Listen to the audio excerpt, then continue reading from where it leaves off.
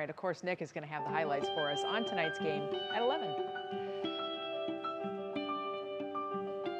It was the defining moment of Game 5 of the ALDS for more than one reason. Lane Thomas's grand slam not only solidified the Guardians' win, it also carried on in Ohio's family's long legacy of baseball.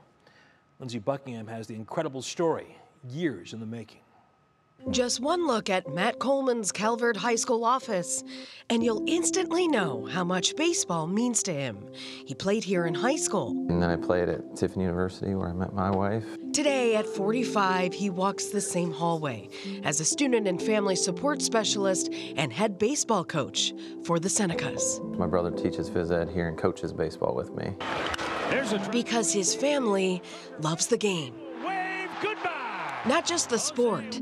It takes hard work, determination, and grit to win on and off the field. So my dad, who was a Vietnam veteran, lost his leg and worked in a factory for 35 years and just coached me in wrestling and baseball with, his leg was amputated from mid-thigh down. In 2016, Matt took his dad, who was battling Parkinson's and dementia, to see Game 6 of the World Series. Jason Kipnis hit a homer in the bottom of the 5th inning. It landed right next to us, grabbed it. Leroy Coleman passed away the following year, but his legacy lives on, especially in his cousin, 37-year-old Patrick Steyer, who's battling leukemia. Really embodies, I believe, what my father did and stood for, too. And Patrick's late father, Leon, too. Positivity and overcoming adversity.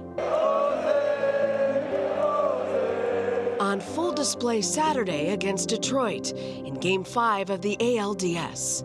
Matt took his cousin to the very same spot 8 years after the moment he shared with Dad. I had the glove beside me, had it ready for Jose Ramirez with the bases loaded. But it wasn't to be. Patrick said a prayer to both their dads.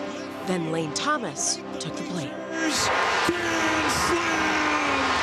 Yeah, it just felt like either my Uncle Leon or my dad dropped that ball to us. Just as quickly as he caught it, Matt handed it to his hero, Patrick. The moment, bigger than the game. Matt pointed above in gratitude. That I've caught a lot of balls in my life. He's hit, I'm thinking of it now.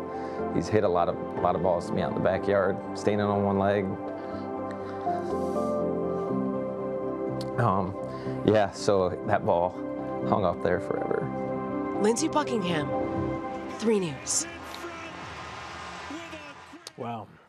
As you heard in that story, Patrick is coping with leukemia. He wanted to be there today, but was receiving treatment. But there is good news.